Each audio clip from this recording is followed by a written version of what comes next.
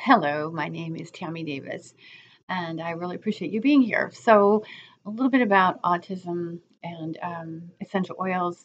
I'm talking about that specifically today, but technically, this could apply to any child taking some form of psychotropic medications. And by that, I'm talking about something for depression, anxiety, ADHD, anything that influences mood and behavior. Um, so, and to give you a little bit of background about me, I'm a master clinical aromatherapist. So yeah, there's going to be a little bit about essential oils here, but I also have a background in pharmacology. I'm also a parent of 6 children, 4 biological, 2 adopted, and 3 of them all had um, some kind of special need. My oldest one, who's currently 35, he'll be 36 this year. Although we really weren't diagnosing autism or anything along the spectrum when he was a young child, clearly falls on that because subsequently over the last 15 or so years I've worked extraordinarily extensively with a lot of children and teenagers taking medications for one reason or another, and especially in the area of autism and schizophrenia, um, and of course other co-diagnoses that tend to go along with that. So, but again, the other component to this is essential oils. So I'm not here to say get off the medications. I'm not here to cheer the medications. I'm here to say medications are a fact of life for a number of people.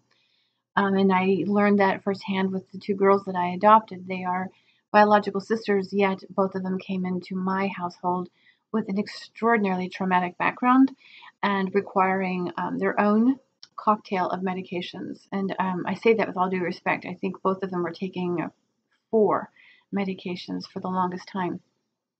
And subsequently have developed a method for integrating oils and medications for everyone, but I am very, very focused on our children because the number of children that I have encountered that are currently taking some very strong medications, and I was just reading a report um, that was, pardon me here, I'm going to, I think, did I turn it off? I did. It's for the research units of pediatric psychopharmacology autism network, and it was a randomized clinical trial of parent training and medications.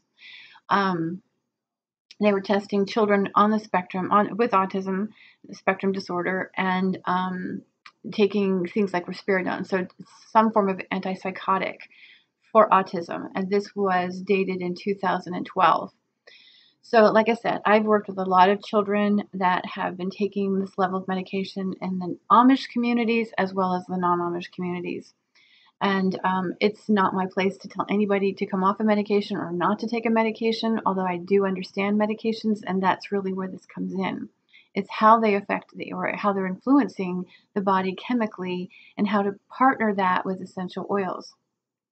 And I say this because there's a number of autism parenting magazines out there that oftentimes will talk about the use of essential oils, and there's companies promoting the use of essential oils in the realm of autism and other mental health concerns when it comes to our children, and I should say mental health and behavioral concerns. Um, I want to be clear here. I don't see autism as a mental health issue. I just truthfully see it as an adaptive process that the body has experienced as a result of our environment. That's how I see autism. And yet there are still behavioral concerns. And then we have then we have other people who have more of mood disorders, emotional disturbances, along with behavioral disturbances. And that was the girls that I adopted. And like I said, my son was clearly he's still on the spectrum, but he doesn't take medications. He does struggle with anxiety. He does have some. He did have a lot of behavioral issues, but we were able to um, shape that to where he is able to function in the world very successfully. He works with autistic children in high school, of the high school age. So yeah, he's doing very, very well. My daughters are actually off of medication at this point, and that's just because we began to see the changes that didn't warrant the use of meds any longer, and they do implement oils from time to time because, again, we don't live in an ideal world, which means our hormonal system is constantly being rocked. However, that said, um, as I mentioned, my specialty is about the integration of medications and oils because oils contain the constituents that are currently being studied around the world and have been being studied for hundreds of years with regards to their influence on human health. And as technology advances, we're beginning to integrate that into our drug development. I've been practicing with oils for over 30 years now. I am a master clinical aromatherapist. And and if I've already said that, forgive me. I'm excited about this. I'm excited about coming out and really talking about this because, like I said, I see things, and from my viewpoint, I want these children to feel as comfortable in their skin as possible. I absolutely agree with the use of essential oils, and I do recognize the importance of medications. I'm starting a private Facebook group. It's a membership group that it's going to open officially on May 1st. And we're going to get into talking about exactly what medications do in the body and how not to duplicate the mechanism of action with oils. Because the oils that I'm seeing that have been suggested, there was a study done by Ohio State. Unfortunately, I'm not able to access. It seems to me the doctor who it was a 2-year study, who spoke about it in September of last year, but I can't seem to locate the published information on it as far as her findings. But it was based off of a study of 24 families and the application of very specific essential oils. A couple of things about oils. Number one, they contain constituents, as I said, that are often used in drug development, and they can also duplicate the mechanism of action. And so, therefore, if you take something like an antipsychotic that is a CNS depressant, meaning just to kind of calm that, right, for behavior, you can get things like lavender that are frequently promoted for calming and at the same time contains central nervous depressant constituents in it, so you would actually get what's known as an additive effect, and meaning it'll make them groggier and sleepier and kind of more sluggish.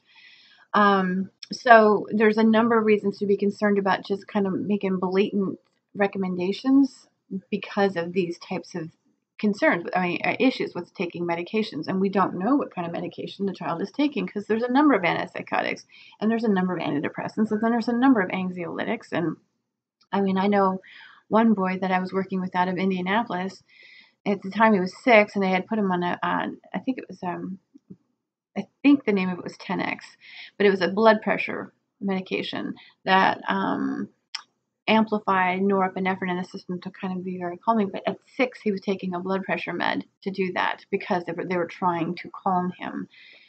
So there's a number of methods of doing this and trying to maintain behavior. And that might be an entirely different video, but I'll just share with you here right now. As I said, I feel like autism is an adaptive process that has occurred due to hormonal disruption from our environment, and the instability of the environment is influencing the instability of the body. And sadly, I see us as a culture trying to control these children and these individuals and their behavior, as opposed to, it's okay to teach them. I know I said I have a son and he's been able to self-regulate. He knows how to remove himself. He knows how to excuse himself when he needs to kind of regroup. These are the modifications that I think are more beneficial than just roping and doping them. Forgive me for saying that. I do recognize the importance if the behavior is extreme, as in the case with my girls, but eventually being able to step them down is absolutely valuable, and oils will actually help that. So you might be wondering how they help. Well, they help because they provide stability to the system, so we can begin to integrate oils that don't repeat the mechanism, the pathway of the medication, but actually help to bring about some stability to the system by supporting the digestive system, by supporting the immune system, by supporting the hormonal system in a very non-invasive, non-controlling type of way that, again, offers stability so that you get a better benefit out of the medication and eventually they can come down on those meds. in this particular study, 1 year later, 63% of the people who were started on risperidone were still taking risperidone. And the sad thing about it is with medications, or they maybe sad, maybe that's not the best word. That might be an authentic way of saying, because I find it sad that for as good as these medications are, and this is another reason for introducing oils, is we oftentimes lead to side effects. With the oils can actually help. Again, this is another reason to kind of offset those side effects, as well as prevent the need for more meds. Okay, so as I mentioned, my girls were taking a cocktail, 3 and 4 medications, and they were constantly having to change them. And if you can even see in these studies that they are, even a year later, they may be still taking the same antipsychotic, but they've had to take other medications to help offset any other behaviors. So this becomes more about controlling the body because we don't fully understand what's happening in the brain because, well, it's the brain and it's organic structure and everybody's wired differently. And although we were trying to pinpoint the genetics involved behind schizophrenia and autism and depression and so forth, it's a very broad research project because there's nearly 8 billion people on the planet. And so how it affects one person, although it may have the same name, it's not the same. So my goal here really is to begin to show people how we can bring these two worlds together, meaning the allopathic world, the world of medications, pharmaceuticals, and the world of oils, so that we get the best results, so that our children actually don't have to experience taking more and more medications as they get older. Keep in mind, my girls, when they moved in with me, when I finally adopted them, were 7 and 10. Okay, so when I'm talking about children taking these, like I said, my one client was 6. I've had clients as young as 2 being placed on medications for autism. It's not a judgment about the physician. I understand that, when we have these situations where these children they won't sleep and they won't calm down in public, or they have a difficult time in public because they're so high, I don't want to say calm down, but they're so sensitive. I'm not trying to be insensitive here. I'm just, not wanting to take up too much of your time. So, but our children, whether they have autism or they've been diagnosed with schizophrenia or they're dealing with depression or they're dealing with anxiety, these children are very sensitive to the world around them. And that's what we're seeing. And so my goal is to help them find peace within themselves so that they can feel better in the world, is how I want to say that. And so, again, I do understand that when we have children like I said, when they're not sleeping and they are very hypersensitive to the world around them and they're unable to control themselves, I say maybe give them the medications and supplement it with an oil. That would be the way I would go with it. If medications are in fact your decision, I fully support that. I understand the difficulty, and I understand the difficulty of the living with that.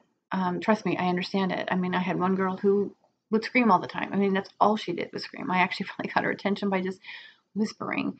But the point is that I do get it.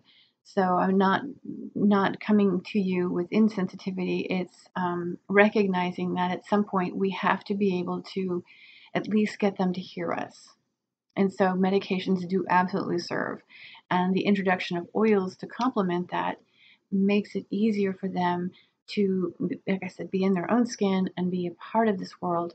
And how it progresses and what's next for them will be determined in the future. That's not for us to be concerned about. Our goal is not to make this happen so they can come off the medication. Our goal is to bring peace in here so that they can be comfortable around the rest of us. All right, I hope that makes sense. Please let me know if you have any questions. Link to email me is in the box below, as well as to learn more about balanced wellness. All right, thanks, you guys.